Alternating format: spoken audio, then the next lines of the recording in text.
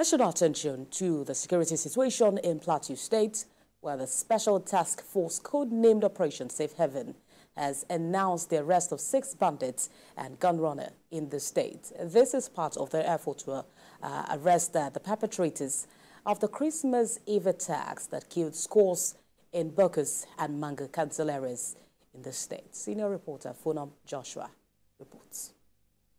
The vow to arrest the perpetrators of the Christmas Eve attacks in many villages by the leadership of the Operation Safe Haven in Plateau State is yielding positive results.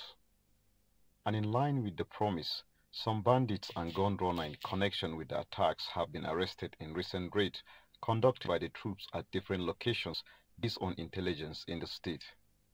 Several arms and ammunition were recovered in the latest operation. Troops of Operation Safe Haven raided a suspected criminal hideout at Maugu village, located in Bokkos local government area of Plateau State.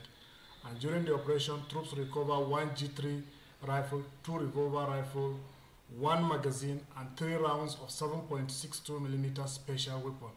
They also recovered a quiver with 20 arrows and 47 heads of cattle were also recovered.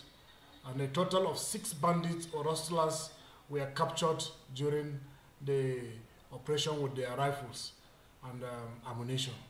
Our troops have tracked and arrested a wanted terrorist, a Gunrunner who has been on a watch list, identified as Dabo Kaze at Furaka in Lamingo axis of Jos East local government area of Plateau State. And as the General Officer commanding 3 Division and Commander Operation Safe Haven, Major General A. Abubakar, has vowed that you can only run, but you cannot hide from the security agents.